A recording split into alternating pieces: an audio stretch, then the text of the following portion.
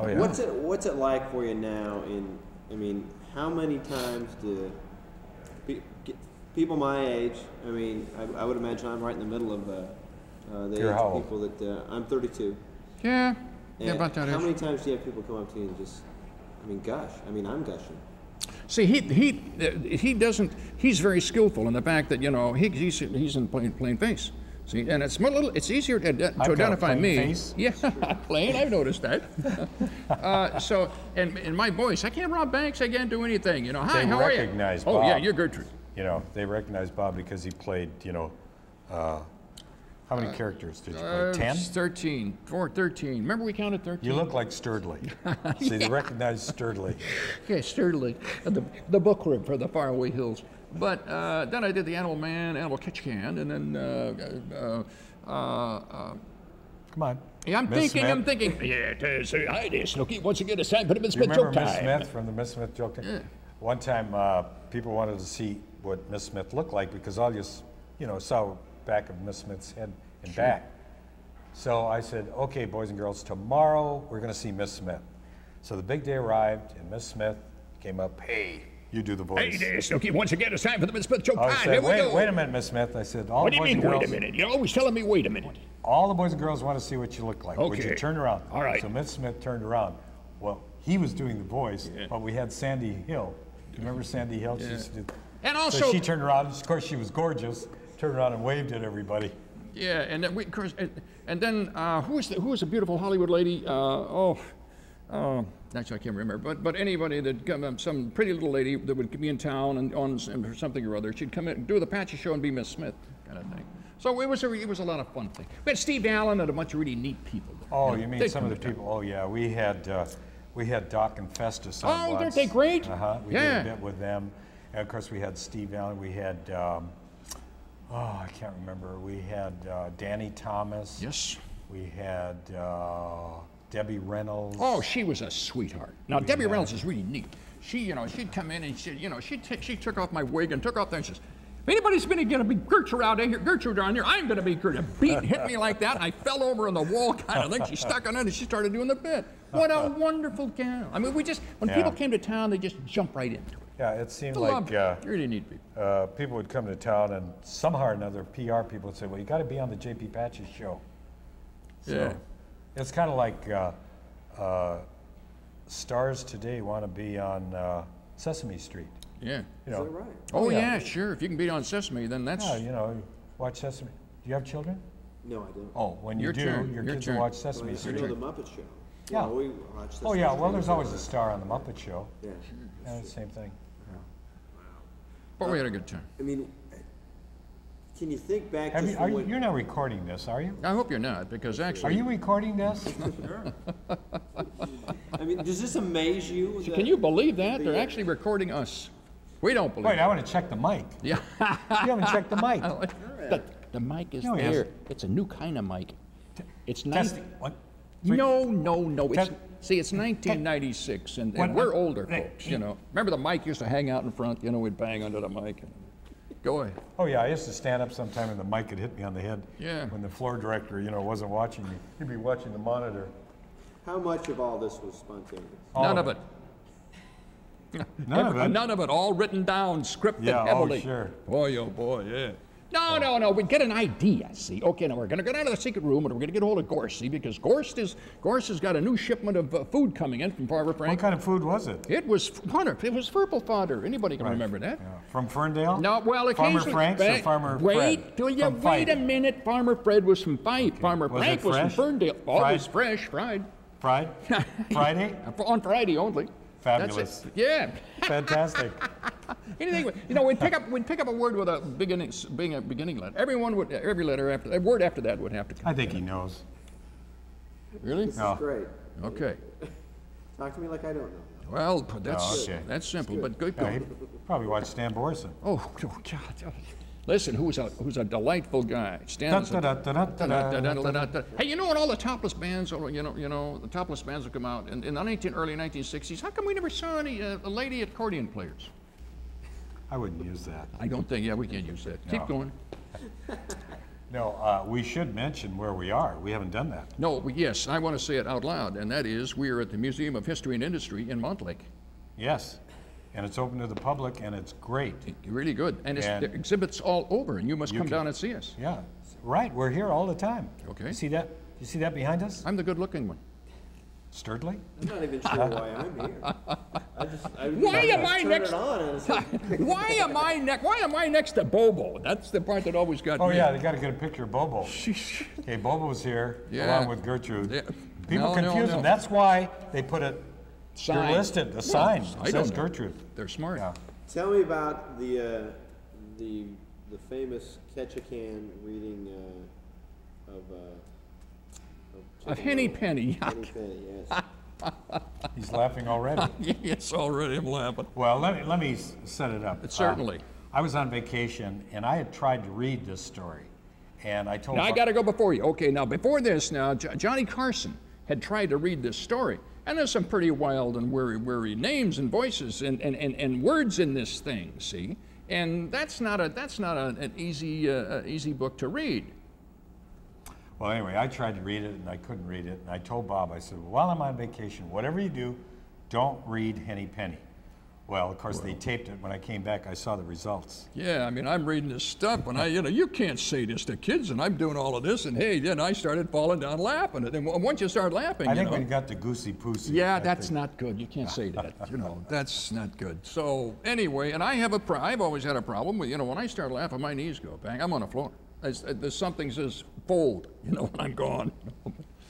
But other than that, I got multiple sclerosis too, but hey, I'm all right. There's no problem. I've had that for 15, 20 years. Wait, we only mentioned the museum once. Right, the Museum of History and Industry. Wait, you did it last time. I have to do it now. Go. Museum of History and Industry. And it's right at Montlake, right near the University of Washington. Adjacent to 520. Wow. You know your city. I'm here. I know about this place. Well, listen. Have things slowed down since the show? Thank God. I'm glad you asked, because we're still making appearances. And next Saturday, on the 24th. 24th. Not this Saturday. Next Saturday, not last Saturday. The next we are going to Saturday. be in Auburn at where are we going to be? Oh, you can never remember anything. Come on. It's Incredible Universe. We're going to be in Auburn at the Incredible Universe from What time? 11 to 1 o'clock. Very good. Let's have a round of applause for Bob Newman. Yeah, I remembered. That's very good. What was the toughest character you had to do? Oh, there were, I don't know, we did... Bob Newman. Yeah, yeah, right. We did Officer Patio Wagon. Faith and Pajamas is an Irish policeman, And then, of course, then the Gorse was... He would forget his lines. I'd forget that. Yeah, that was he'd really forget And then, his of course, in the corner was Sturdy. Hi, JP, how are you? Kind of thing. And then... That was Miss Smith. Miss Smith, yes, a favorably soupy. There were like 10, 11, 12. The tough one was Andy Granabelli across the alley. Andy Granabelli. Yes. Where's remember the used car parts? Mm-hmm. Well, let me tell a funny story about Bob.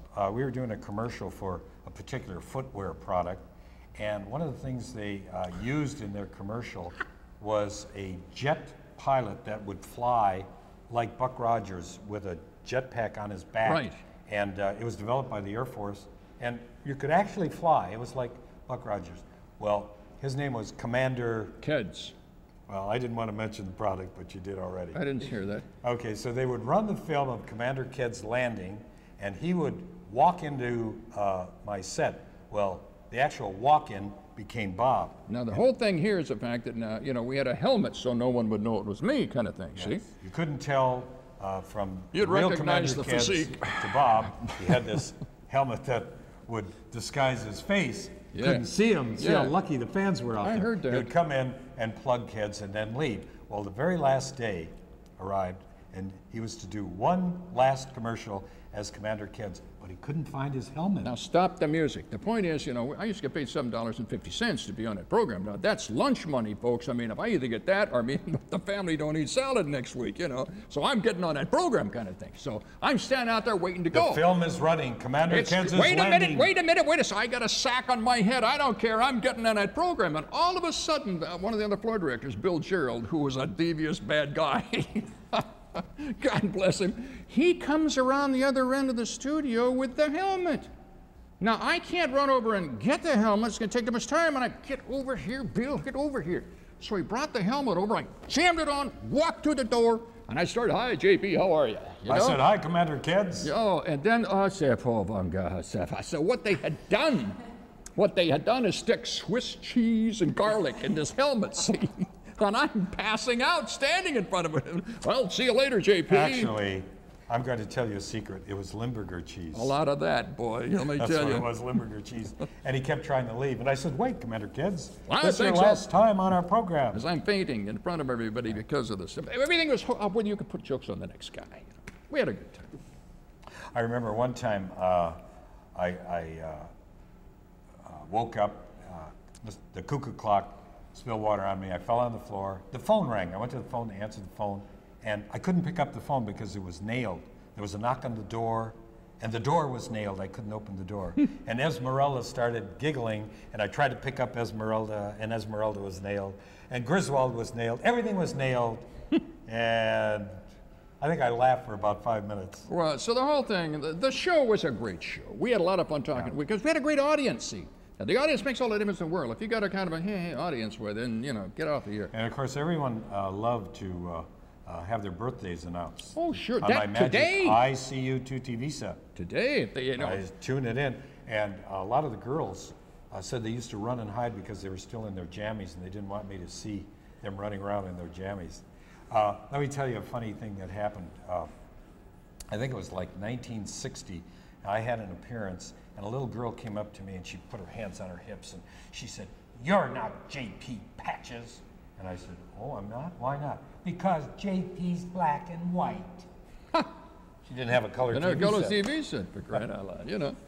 We were doing a commercial out in Everett at a large hardware store, and he's got a line autographing pictures, and I've got one autographing pictures for these kids kind of thing. This fella comes up and says, "Where's the lamp black?" Well, now lamp black is a coloring for the top of concrete. Standard gas stations used to put it all over on their concrete. Okay, we drive cars on. And I says, "The lamp black," and I happen to know about this. And I says, "Should be over by the cement, you know." So this guy thinks that I work there, so he goes over the cement. Now, 2 or 3 minutes later, he comes back. Couldn't find the couldn't cement. find it.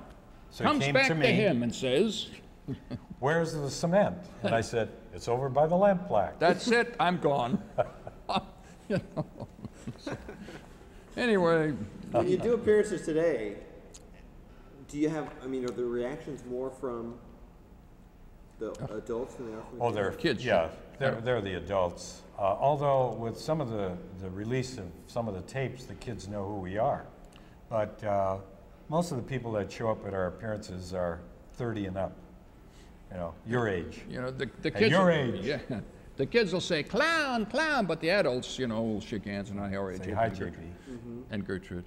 What's that make you feel like? I mean, it's, Well, that this memory's last so long. It has. To us, it's difficult. We can't understand why people keep doing this. Yeah, you know? it's difficult to understand, but I think nostalgia is very popular today. Yeah, You see it in the movies, you see it reoccurrence on television, you know, some of the old shows, and people like to remember when they were kids. And I think that's why we're still out there doing appearances. Anybody who had a television set, of course, could watch. Now, we had a great audience over at McNeil Island. All of the guys over there, friend, you know, they're watching all day long kind of thing. So they would come to see us, and we got to know them as they would come to the see us? Well, when they were, out, Send me a saw. Yeah. So Send anyway. me a boat. No, wait a minute. So the guy autographed this card and says, "Now take it over to MJP." He said, "Yeah, sure will." So he goes over, and it's to Fred, see? So what does Chris say? He signs it, "Dear Fred, learn how to swim." And you get that McNeil Island, you know. But, yeah, we've had a great time, you know. How come, or do you think, could something like this work today? Doubtful. No, I don't think so. You know, if you look at the credits on all the children's programs, I mean, there's child psychologists, there's musicians, there are puppeteers, there are writers. I mean, the names go on and on and on. And I'm not saying that we couldn't do it, but we would need a staff that would be just prohibitive, you know. Cost would be prohibitive to do. Besides the fact now, you know, all of a sudden, all of these things that you see coming, all of these tremendous special effects and all these giant amplifiers, very costly to do, put a production like this together, or just the two of us sitting talking or doing our characters. Now, would that be able to compete with this tremendous amount of special effects that the other ones had? I don't think so. The kids are used to a way now of next to violence. You know, you teach them early, they don't forget. You know. So it's kind of, I mean, from what you did, it was almost like your props or your ideas came out of. Well, our props and ideas really came out of nothing. Came out of nothing, right? Really, just out of our fertile brains. Out of my fertile brain. Yeah, well, hold on. Oh. The prop room, which was sort of the closet kind of thing. Yeah, sometimes we would, you know, and of course we'd look in the paper sometimes, and JP would run for president, and I actually got some votes one year. I got some votes, and then of course I was the mayor of the city dump. Yeah. We used to have a great contest where we had Miss City Dump, and Gertrude was always Miss City Dump. Yeah, it's the official Miss City Dump. Well, I would get some complaints from kids said, well, how come you don't have a contest and have a Miss City Dump contest? So, one year, I had all the kids send me a picture. You know, there's little school pictures, and received thousands of pictures. We had walls of these things. And we put them all up on the wall, and then I took a dart. The big day arrived, spun around, threw the dart over my shoulder, and it would land on a particular girl, and she became Miss City Dump for that year. Right. And we had all kinds of prizes and things. And it was great. It was fun. And Gertrude was jealous, if I remember. Oh, absolutely. Yeah, you had to be that. I mean, I had a lot of the you. boys send in pictures, and they would take a crayon and they would put hair, you know, down like this and put lipstick on their picture. How come you think that, I mean, we talked about just with the idea of the special effects, you know, the kind of show that you guys did. How come you don't think there's I mean, at all, it doesn't seem like there's a morning show with a local connection anymore. I mean, it's just cartoons. You know, I can't answer that. I mean, Seattle and Tacoma area, we're not alone. You go all over the country, and there are no local children's shows. Children's shows. It's a lot easier for the stations, including Channel 11, to either run the network, show, or run a news just show. Just buy a syndicated program and run it. I think economics is one of the biggest problems, really. I think so. And it's, but I think it's a loss to the community because, you know, it was always fun for the kids to meet a local person, you know, to shake hands and receive an autograph and come and be on the program. We had thousands of kids over the years. And when we go out and meet people, they say, "Oh yeah." One of the things I remember from my childhood was the day I was on your program. And, they do this. It was see, a big event. We would consciously say to ourselves, now we see kids every day that come down and be on the program, but we have to remember that these kids have been waiting up to a year to be here. So let's make it a memorable event for them. And I think we basically succeeded in doing that. We always tried to make it fun for them. You never can tell. There's going to be some kid that you really can influence, you know. Like Bill Gates. Like Bill Gates. He came to us and he says, should I go into computer? But you don't say that. He watched our program. Yeah, he did. Yeah, Bill's a nice fellow. He admitted it. Yeah, under police pressure, but no. Under duress.